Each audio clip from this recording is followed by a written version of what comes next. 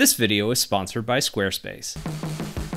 So you want to get into animation. What gear do you need? What software do you need? What do I use for my animations? That's exactly what I'm going to be covering in today's video.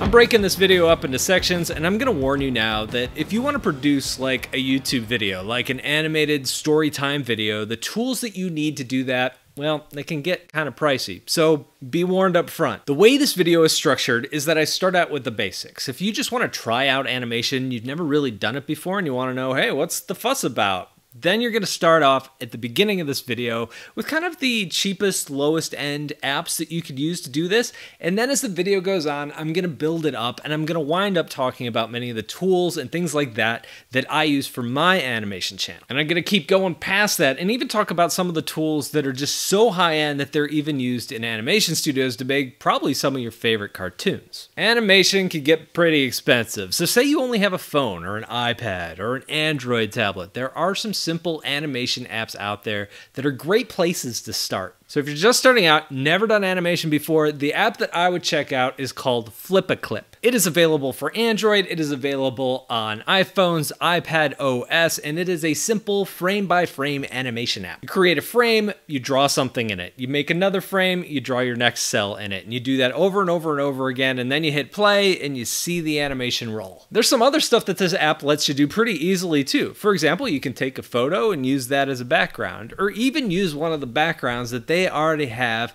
preloaded into the app. There's even some audio tools. I can record my voice for the animation or import a sound clip or do that sort of thing. So that's pretty cool. Flippa Clip isn't the most advanced tool out there, but if you want to do short little 30-second animations, it'll do the trick. If you want to do something that's like 5 minutes long, 10 minutes long, I wouldn't recommend it for that, but it's a good place to start. I give it 2 thumbs up for a cheap place to get your feet wet first. The other app that's worth taking a look at if you have an iPad is an app called Procreate. You've probably heard me talk about Procreate here on this channel before. It is one of my favorite apps. It is one of the most popular iPad drawing apps out there, but it also has some pretty basic animation features. It's also very limited. You can't import audio into it. You can't import video into it. However, you have this amazing set of drawing tools and brushes and in all of that at your disposal, and you could do some little animations with it, and it's pretty fun to play with. Now, some of you are probably sitting there going, hey, I have a Windows computer. What can I use there? There's other apps available out there. Something like Clip Studio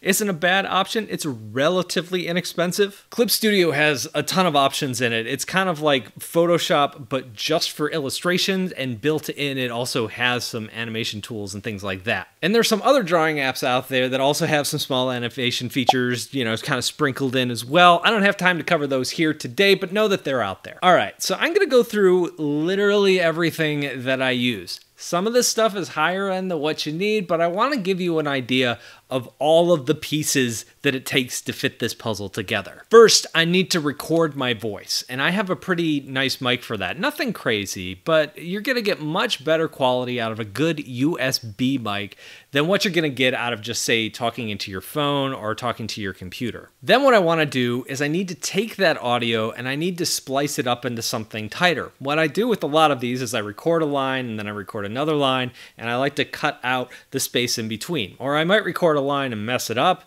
and then I have to like re-record that line. So I need to edit that all together, and so I'm going to use an audio editing app to do that. I use Adobe Premiere, but the one that I know a lot of other animators have taken advantage of is something called Audacity. Wait, isn't Premiere a video editing app? Yeah, it is, but I'm gonna end up using that in the end anyway to bring my video into. I'm getting ahead of myself. But yes, I am using Premiere to edit my audio. It works pretty good for that. So I set up the audio, I export the WAV file, and then I pull that into an app called Adobe Animate. And I know, the Adobe apps, they're a little expensive. It's usually about $50, $55 a month. Yes, a month to basically rent the software. It is expensive, but when you get into the higher end pro level stuff, you're gonna find that more and more, especially in the animation world. Hold up, I'm not done spending your money there, because if you're using Adobe Animate, you're probably going to want to draw directly in the program, so you're going to need some kind of graphics tablet to do that. A simple graphics tablet without a screen is probably gonna start you around $60. Which one do I recommend? I've got an entire YouTube channel here where I've reviewed them. There's several good ones from Huion and XP Pen and Wacom out there. If you want one with the screen, those are more expensive. Those usually start around $250 for like a Huion or an XP Pen tablet. Those are pretty solid. They have some drawbacks. They're kind of cheapy. Wacom has some, but those are really expensive. I wouldn't recommend their lower end stuff. But I would definitely say that investing in a good graphics tablet is something you're going to want to do if you want to take this seriously. I personally do a lot of my drawings, at least of the backgrounds and some of the character sketches, in Procreate on the iPad first, mostly because I just really like using Procreate. I think the tools are great.